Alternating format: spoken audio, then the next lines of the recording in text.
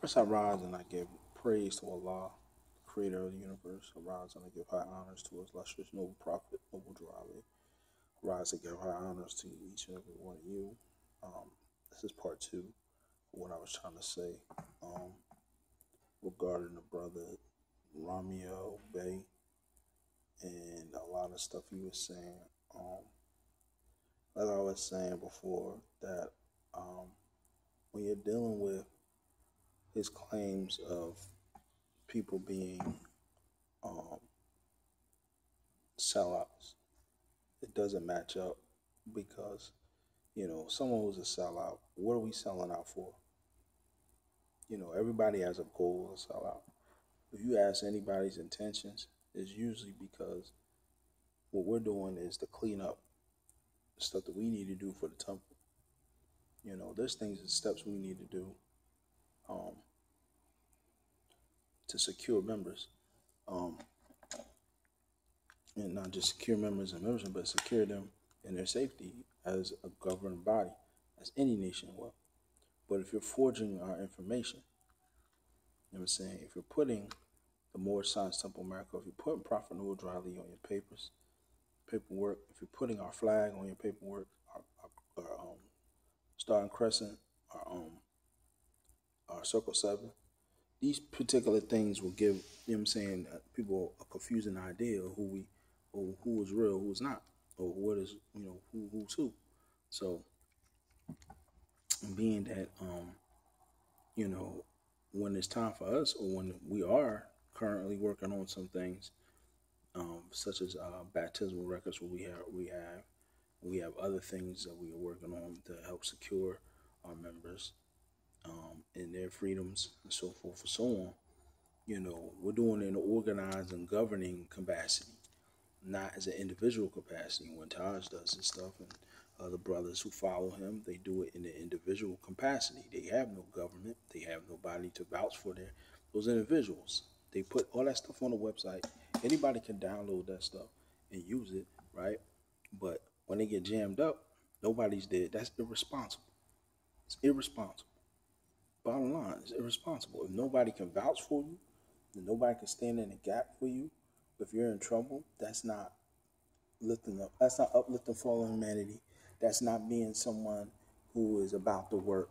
All that's terms that y'all be using and trying to downplay people who ain't about the work. Like y'all try to downplay my brother Taraka, like he's not doing the work. He is doing the work. He's bringing out this information. He's bringing such a light to it and such a concept, or not concept, but a viewpoint that people ain't really considering. People are going gun ho into a lot of this stuff and getting jammed up. You know what I'm saying? He's showing you the light where it's like, yo, I really need to rethink this. um, just even thinking that fact that, Taj, brothers like Ramiel Bey, you guys are great seal. Ramiel Bey, you're a grand sheik. How? And I'm not trying to put you down, brother, but at the same time, how are you a grand sheik if you didn't go through the other chambers? If you're a great seal doesn't make grand sheiks. You're supposed to already be a card carrying, dues paying Moorish American in the temple before you joined the Great Seal. When did that change? When did that change? The Great Seal is, and for those who don't know, the Great Seal, Moore's Order of the Round Table, all Clock of Destiny, all these individuals, even though they are brothers and sisters by blood, by governing portion and standards of this, by blood, but by governing capacity and organization capacity, we are not the same. They are not part of the Moorish Divine National Movement because they were not approved by the Moorish Science Temple of America. The Moorish Science Temple of America is the cornerstone of the movement. Everything is supposed to come out the temple. If there's any auxiliary, any groups that are supposed to be fashioned for the Moors, it should be approved and authorized by the Moorish Science Temple of America. The Great Seal comes out from people who follow CM Bay. and they started this thing called a gray cell. Now I think there are several gray cells. There's not even the original one, but there's several of them operating because the gray cell began to deal with the sovereignty issue. I think the early gray cell were really just doing what law and doing it on the capacity to secure your nationality and your name correction. They were dealing with that part of the body, but after a while, they really started integrating a lot of that patriot teachings and sovereignty teachings, and they started running with it. Now, the Moors Order Round Table is Taj's version, Taj and Raz and Abdullah and them's version of the the Gray Seal. But Gray Seal is not supposed to authorize any temples. They're not supposed to authorize anything. They have their own titles they giving people, Amir and Sultan and Wazir. All those are they got those. I got the the Moors the uh, the section and the rudder. I have that book, and they got the positions in there. They have nothing to do with the Moorish Science Temple of America, and that's where people are getting confused. Remember, they have nothing to do with the Moorish Science Temple of America in nature, in origin. So they're not part of the Moorish Divine National Movement. You know, um, now if anyone can show me, please, out there, if anybody can show me a document where they got approval or they connected with one administration of Grand Body, let me know, please. But at this point, they have not. They are not members of the Moorish Divine National Movement. So that being said, everything will be cool, and you, as a brother, um, brother Ramiel Bay and Taj, everything will be cool if y'all disassociate yourselves from the Moorish Science Temple America and the Moorish Divine National Movement and say that you are a separate entity and these are separate teachings from what the Prophet was teaching and what the temple offers. If y'all are that clear and y'all do that, we leave you alone because at that point people can't associate it with what we're doing. And that's our biggest issue. Our biggest issue is associating it, with what we're doing, jamming us up, you know, um, and getting people hurt. You know, we would prefer you stop. Period. The right to travel. Yeah, you have the right to travel if you're walking on foot. But if you're driving a car, and that car had to be state approved before it gets get on a lot. That's why you buy it at a lot, and it already has the inspection stickers and all that. It has to go through inspection and all that. All them cars you buy go through inspection. They already come through. The state got approved. The dealership licensed the dealership. The cars got technically get licensed. Unless you are building a car from scraps and you built the road from scrap, from you built your own road, then you can drive on your own road with your own built, man-made, handmade car by yourself. You know what I'm saying? You could drive a go-kart, make a go-kart. You don't need a license for a go-kart. It don't have a motor, but it's a go-kart. And you can go on a dirt road. The police ain't gonna pull you over on a dirt road that is not. You fine. There you go. You're right to travel.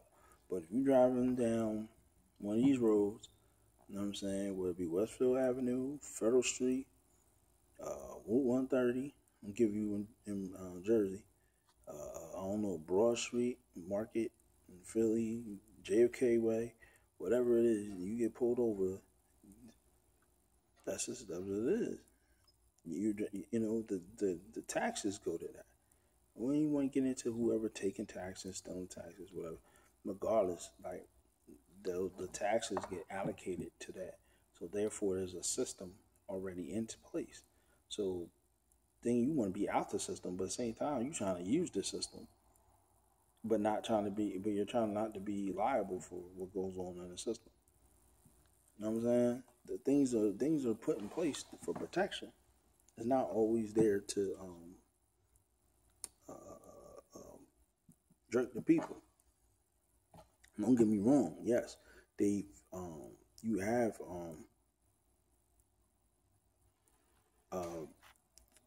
uh, certain entities, people who have gone in, and people behind the scene who are using the system, and the laws are in place in order to do things that are injustice. We understand that.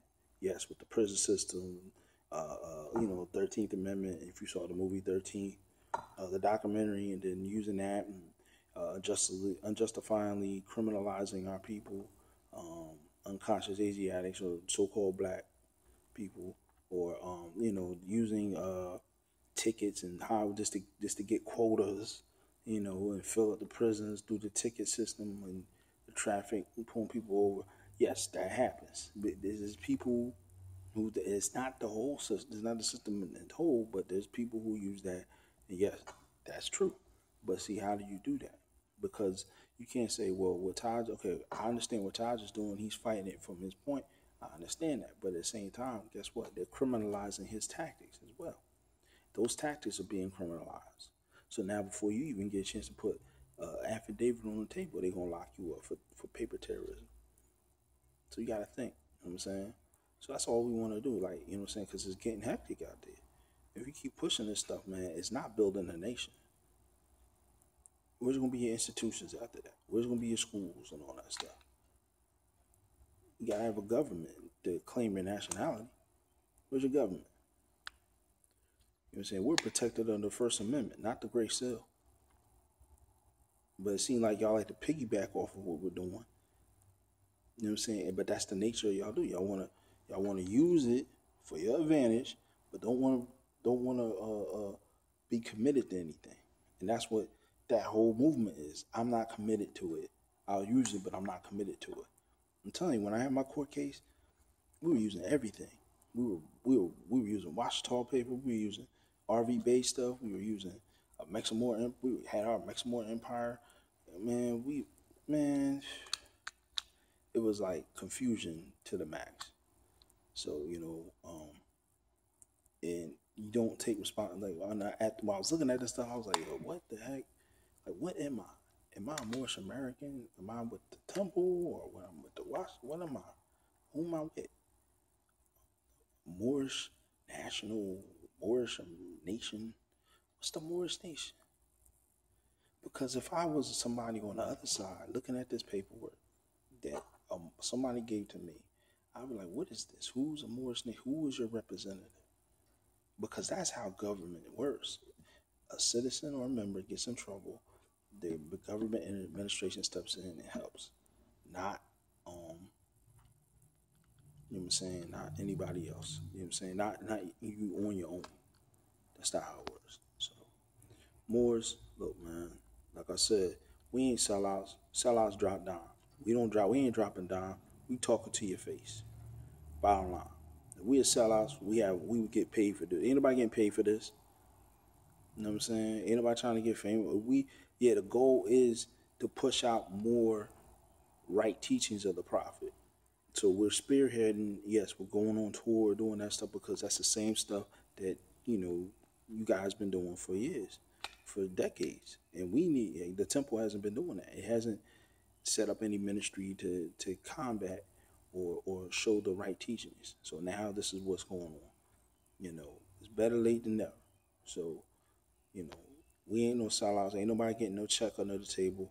We ain't dropping dime on nobody. And for that little comment you made, bro, about my former Grand Sheik, and when you got the FBI thing, yeah, that was called briefing. Even when I was working with CMO and all that stuff over in Jersey as a case manager, we were briefed on different groups and stuff like that. That doesn't mean he didn't, and also Taj know he on the FBI list, and he's on the FBI watch list. Doesn't mean that they're going to apprehend him. That means they're going to keep an eye on him. So they know they got all his videos and stuff. They know. So my Grand Sheik ain't got to tell. He already. Nobody got to tell Taj nothing. Taj knows. Roz knows. That's why Queen Valera is not visible right now. They know. They all on the FBI watch. So you know what I'm saying? It's just that the FBI ain't moved in on them. But they ain't watching them. That's all. They on the FBI watch list. There's a difference. You know what I'm saying? And another thing about you telling people about the temple being infiltrated. Infiltrated by who? If you say FBI, FBI only investigated one temple, and that was Kirkman Bay Temple, his administration, only because of the teachings of being Asiatics. And at the time, we were at war with Japan, so they were looking for any dissenters. But they, if you, so all the people, yeah, go look at the FBI files with the Moorish on Simple America, and you will see that what their conclusion. Look at the conclusion what they found, that they had no problem, that there was no dissent here in the temple, and that these people, followed the law and so forth and so on. So you want to, but where's the infiltration? All right, where's the infiltration that you're talking about? And it didn't infiltrate the original grand body because the original grand body went underground after Edward Meliel passed form. So you got to know your facts. Don't put that, FBI, all that FBI files. Go look at the FBI files, bro. You didn't look at it and you didn't study it well enough either to know to even point somebody in that direction. Because obviously you would, unless you saying it, you know, not, without presenting all the facts for a reason. That happens. People do that because they have an agenda. But yeah, overall, bro, we ain't no sellouts. There is no sellouts for people who are my Moorish Muslim mission page. Um, yeah, bro, there ain't no sellouts here. You know, I still got high respects for Taj. Taj is Taj is a great figure, a role model figure for his his nieces, his grandnieces. You know what I'm saying? That man has a heart and he really cares, about his family. I see him all the time. He's humble, on different levels. He's a teacher and he likes to share. So, but at the same time, you know, everybody has their faults and this is where he faults at. And we're trying to clean it up, and we would love the dialogue with the brother, and that's what we want. We're not trying to bash or, bash him, but those teachings, we'll bash those teachings. And like I said before, I wouldn't be here. A lot of people wouldn't be here if it wasn't for Taj, because he brought all that information out. You know what I mean? And we wouldn't know a lot of stuff. So he's definitely he is a Moorish legend. I'm gonna say he is a legend. You know what I mean? In that point, for bringing information out. But every legend has an error. Now, everything ain't perfect. So you want to do a documentary movie on it? Yeah, he brought the information. He did this, that. Yeah, but then later on in the documentary, here's where he messed up. You know what I'm saying? He took the idea of nationality and status, and he opened up a whole conversation about it that was in depth, and it was like, wow, nobody ever expounded on nationality and status like he has done on that mission. That's why I give him credit for it. The other stuff, right, the travel, all that stuff, that's the, if that's the stuff you crumble up and throw away. You take the other stuff, but then the other stuff you do away with it. All right, time's running. I'm gonna say peace and love to all my Moors and those who underclaim, who haven't declared their nationality yet. I love y'all. We'll get up. Peace and love.